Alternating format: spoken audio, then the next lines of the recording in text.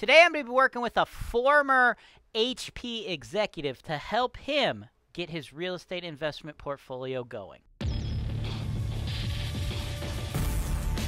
This is your show. This is the show where I work for you directly, taking your needs.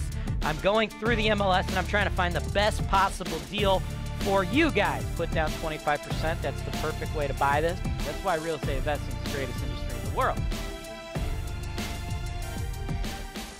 Welcome to another episode of the MLS Search and Analysis Show. This is HoltonWiseTV. If you're looking to parlay previous lives, previous investments into the real estate investment space, like my man Larry is doing today, this is where you want to be. Subscribe, YouTube, Facebook, TikTok, wherever you get your HoltonWise TV. Hang around. If you love what you see after that and you want to talk to us one-on-one, hit us up, sales@HoltonWise.com. Give us your number. We'll call you. Who I'm working with today, my man Larry. Larry used to work at HP, bigwig over at HP. I presume, being a Silicon Valley type dude, you've made a lot of money.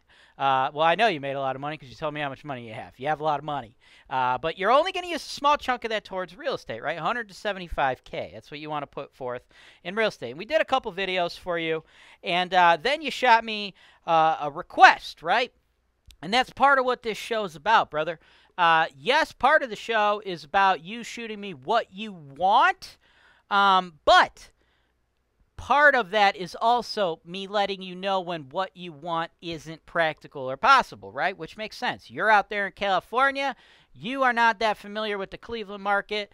I am, of course, the Cleveland market expert, $200 million in investment sales, right? If all my knowledge that I have on the Cleveland market, if you had it, there'd be no point for you and me to work together, of course, right? I mean, I couldn't invest in California where you live. I don't know that market that well either, right? So that's where we're at. That's what I'm here for. And what you want to do is you're hoping to do a BRRRR deal on a vacant side-by-side duplex. And unfortunately, brother, where we're at in the market today, that's just really not practical. It's probably not going to happen for you, man. Here's what you got to understand. I do love the side-by-side duplex layout. I think they're great, okay? It provides landlords such as yourself with tenants who typically stay longer and pay more money. The reason they do this is because tenant turnover is usually more infrequent. They're more happy, right? The layouts are nicer, they're bigger, they make less noise, the tenants don't have to interact in a common basement. It's great. But the downside is there's not that many of them in the Cleveland market, right? Say there's 100 duplexes in the Cleveland market. Well, let's say there's 10,000 duplexes in the Cleveland market. I don't know how many there are, but there's a lot more than 10,000. Well, let's use the number 10,000, right? Like, probably 9,800 of those are going to be your up-downs, right? So they're very infrequent. And also in the Cleveland market, where we're at in 2021, Larry, multifamily is flying off the freaking shelves, dude. Multifamily is flying off the shelves. Trying to do any type of BRRRR deal right now is very, very hard because investors are just gobbling these up, right? So actually to get it for a low enough price to get the numbers to work, very hard to do right now as I talk to you late April 2021, right? So you have that going against you. And then you have the side-by-side duplexes going against you. The fact that the inventory on those is so teeny tiny, right? There's not a lot of those to choose from, okay? So BRRRR deals in general on duplexes, very small inventory. Side-by-sides in general, very small inventory. Then you combine those two, it's almost minuscule. And then, of course, you take into account the side-by-sides typically operate better. When somebody does have one of those, even the ones that don't operate as well are never getting to the point where they're distressed, right? So it's really not practical to think you're going to get one of those opportunities in today's market. And other times of the market, like other years past, possibly, yes, where the market was not where we're at, but the United States of America, the whole country is like this right now. It's a seller's market, right? So a lot of what I do is making sure you guys understand where the market is at as I speak to you right now, right? You could have watched one of my videos where we put a deal like that together, but who knows, man? Maybe I filmed that video 2 years ago, right? Things are different. The market is always changing, Larry. It's always evolving. It's always moving, right? And that's what I'm here for. That's what the show is for. Real-time updates, right? Me and you working together, one-on-one, mano-a-mano, in real time, because all I do all day is eat, breathe, and sleep the Cleveland market. So I am out there looking at what is available and parlaying to you what is practical. As such, I've got a duplex for you. It's not a bird deal. It's not a side-by-side, but this is the type of investment that you can take down in today's market. We're going to take a look at it right after this commercial break. Hey lenders, are you looking to be part of our referral program? If so, send us an email at sales@HoltonWise.com. Welcome back. Let's jump right into the property, all right? 18306 East Park Drive, Cleveland 44119. Just hit the market 2 days ago, priced at $100K. Now, as far as photos of the property, we don't have very much, but it looks to be very much a nice traditional duplex in Cleveland. We got 2 tenants in there. Both of these tenants are paying below market rent. They are long-term tenants, legacy tenants, all right? Each of them are currently paying $575 a piece right now, but market rents on this property are much more, okay? 2 ones over here should be running at $750, okay? That's $1,500 a month, $18K for the year. After your fixed and variable expenses, I anticipate you bringing home $7,749. If you pick it up at the list price of $100K, which I absolutely think you're going to need to, that would be a 16% cash-on-cash return for the long haul. You put down $25K, the bank puts down $75K. All told, it's a pretty simple deal.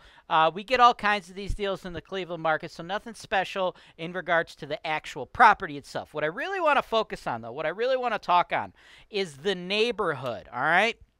Now, in your research in the Cleveland market and looking at HoltonWise and what we do here, I am sure you have come across something called the Ultimate Guide to Grading Cleveland Neighborhoods. It's an article, blog, living blog, whatever you want to call it. I wrote this thing, I don't know, 5-6 years ago, right? As I talk to you today, it's 2021. I wrote this thing in like 2015, I think, right? I graded all the neighborhoods in the Cleveland area on an A to F scale, okay? A being the least risky, F being the most risky. Google that, or you could, just go right here. You go to HoltonWise.com. You go to our tools and resources section, right? We got it right up here. Plus, we got links to property management software, PropStream. That's more data, just all kinds of stuff. But right here is the ultimate guide, right?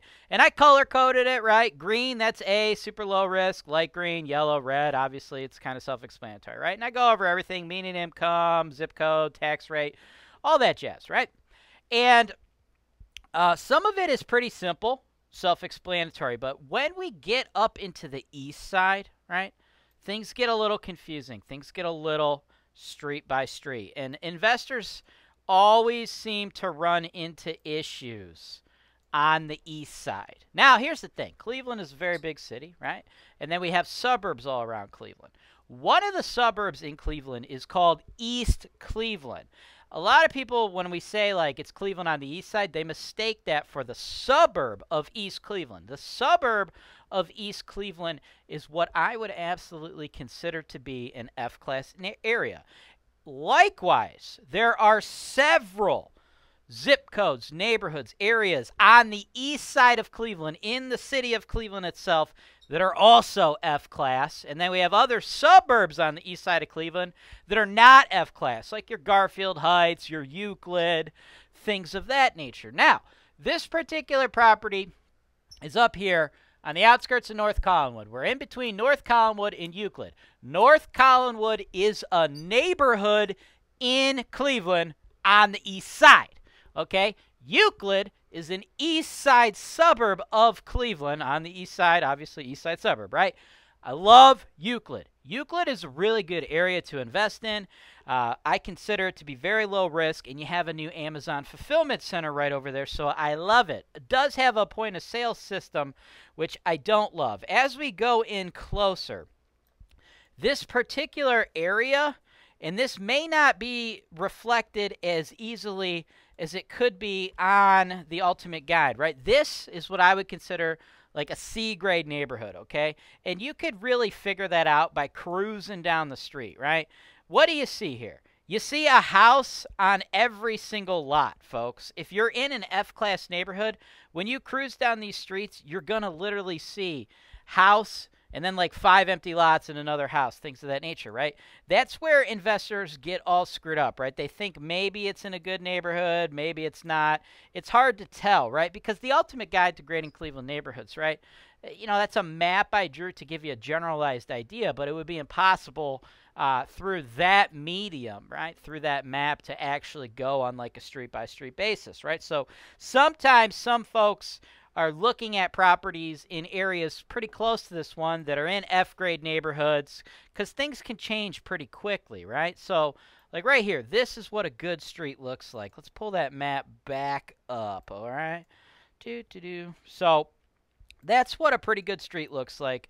That's a really solid area, right? But then, you can go to other areas in Cleveland, and it can get really friggin' ugly, right? Like an east side area in Cleveland over here. This is Howe, dude. This is pretty rough, right? So let's take a look at what a street in the Howe neighborhood looks like, okay? So you got house, and then what do you know, right? Vacant lot. Then we got another house. And then over here, we got, like, what is that? Like, probably 10 houses that got torn down. You got, I don't even know what that is, but, it's hanging on the light, or not the light, rather, the electrical line, right? So this is a horribly distressed neighborhood. And by the way, if you're looking at that house, like, what in the hell's going on with that house? This neighborhood is, like, so horrible. It was, like, in the 90s. They were giving people tax abatements to build, like, nice new houses. You didn't have to pay taxes for, like, 15 years because they were trying to get the neighborhood to turn around. It failed. It did not work, right? Obviously, as you can tell, nothing else was done besides that house. And then you have empty lot, this monstrosity, this nasty thing over here, right? So this is what an F-grade neighborhood looks like. So I know a lot of you're reading that ultimate guide. You might be looking and you might think that because of how the guide is colored and stuff, it's possible that your property is in an F-class neighborhood when in fact it might not necessarily be the case. Likewise, you might think your property is in a C-grade neighborhood, and that's also not the case, right? That tool is meant to be utilized as the very first step in your due diligence, folks. You always, always, always have to dive even deeper when looking at these properties. And that, of course, is what this show is for. So let me know if you'd like to make an offer. Thanks for watching. Subscribe to HoltonWise TV for more financial information, education, and entertainment.